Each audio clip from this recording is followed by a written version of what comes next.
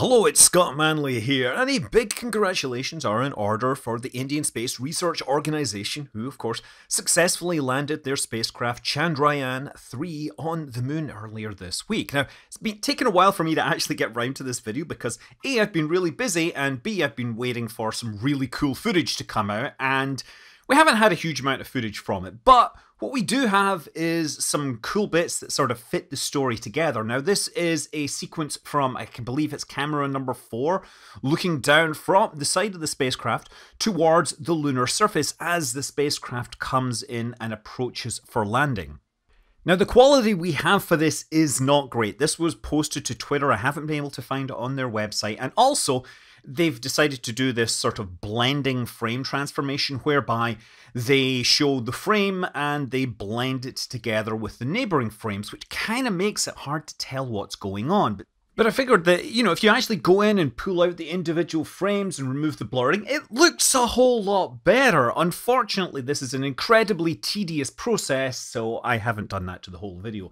Nevertheless, I hope we actually get the raw frames from this because I'd love to do some motion interpolation and try to track these features back. But look, the really interesting part of this sequence is when it finally gets through the rough braking phase and begins the fine braking, the careful maneuvering, the hovering, the translation as it approaches the surface of the moon.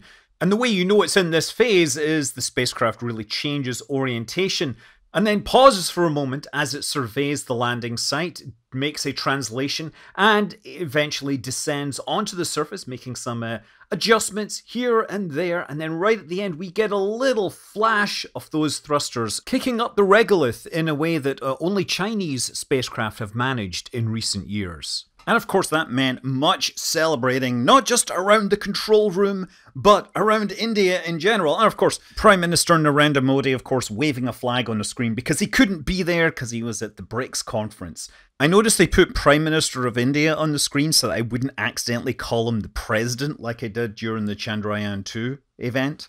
My favourite celebration video was this one showing ISRO chief getting down on the dance floor. If Bollywood movie productions can have big song and dance numbers, why can't their space program? Unfortunately, yeah, this video is totally nothing to do with this particular event, but nevertheless, I bet there was some dancing going on. Of course, the spacecraft couldn't stop to celebrate, it had to get right to work. Its time on the surface is limited by the sunlight. When the sun goes down, the spacecraft is probably not going to wake up again. So it begins by deploying the ramp for the rover. The rover deployed a solar panel and is lowered down the ramp. There's actually wires that are used to slowly lower this down towards the lunar surface. Now, if you look carefully at the wheel nearest the camera, you might catch that there's some features on it designed to leave imprints in the lunar soil. JPL, of course, has been doing this with their Mars rovers, but it looks like the logo here is the ISRO logo, and assuming nothing has changed, the other side will have the Ashoka lions. This is from a video about the rover on Chandrayaan 2, which left an entirely different kind of imprint on the moon. Now, it looks like the rover spent a day or so at the bottom of the ramp, probably checking systems out, charging its batteries before it finally proceeded out beyond, the immediate vicinity of the lander and turned itself. Why did it turn itself? Well, that vertical thing coming up, those are the solar panels, and you notice that it turned to align its solar panels with the sun. We can get an idea of how long the rover deployment took by looking at the shadows. Here's it at the top of the ramp. Here is what it looks like when it had moved further down the ramp, and you see the shadow of the lander is starting to come down, and by the time it's moved a long way out, the sun is much higher up. So, presumably with full consideration given to the rover's limited lifespan, it's going to set out at some point and start trying to do science on things. The two instruments that it has is an alpha particle X-ray spectrometer where you hit a rock with alpha rays and you check the X-rays that come off. And then there's the light-induced breakdown spectroscope which hits the rock with a laser and sees what kind of light comes off.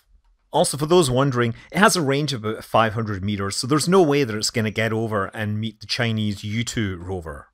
Immediately after landing, there was some question about where the actual touchdown coordinates were, and of course, people on the internet began working to find this out. Based on the video that was released, Sean managed to collapse it down to a 10 meter by 10 meter box, which is pretty impressive.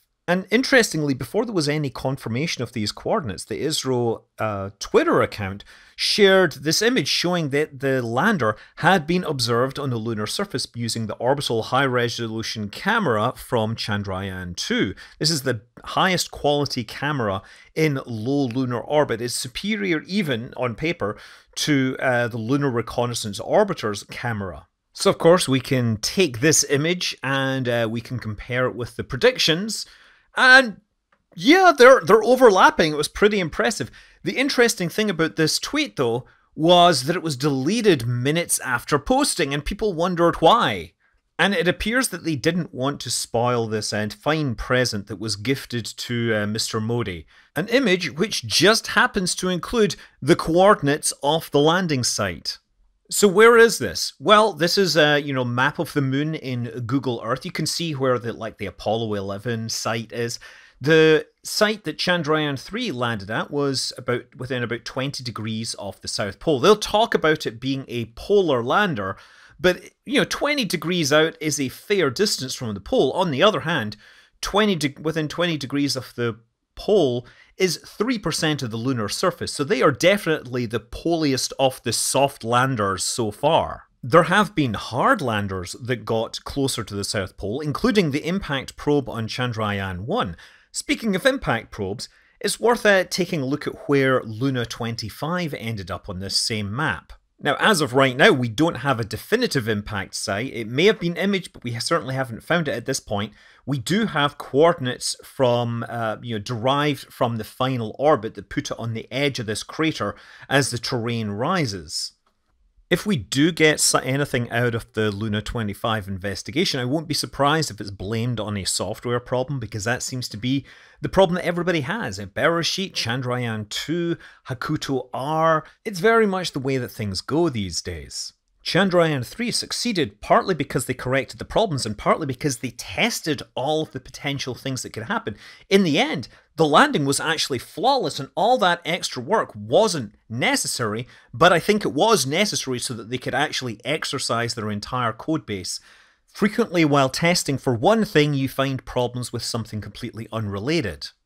So finally, I want to finish with some actual science that we have got out of Chandrayaan-3. They've now published this morning from the CHASE instrument. This is a device which puts a temperature probe into the soil to a depth of a few inches, 10 centimeters or so, and it's measuring the temperature as it goes down, because the lunar surface is a very poor thermal conductor, and while the temperature on the surface may be 100 Celsius. As you go down, 80 millimeters under the surface, the temperature has dropped below 0 Celsius. And this kind of information helps scientists model the thermal properties of the crust and also model how well it could retain water that it perhaps captured or is released during the formation of the moon. One of the reasons that we are interested in the polar regions of the moon is because it's believed that there's more chance of there being water there, and water is an immensely useful substance because it contains hydrogen, which can be used for rocket fuels or for other processing. Chandrayaan-3 won't be the first spacecraft to find evidence of water on the moon, but it might find more water on the moon than other locations. I'm Scott Manley. Fly safe.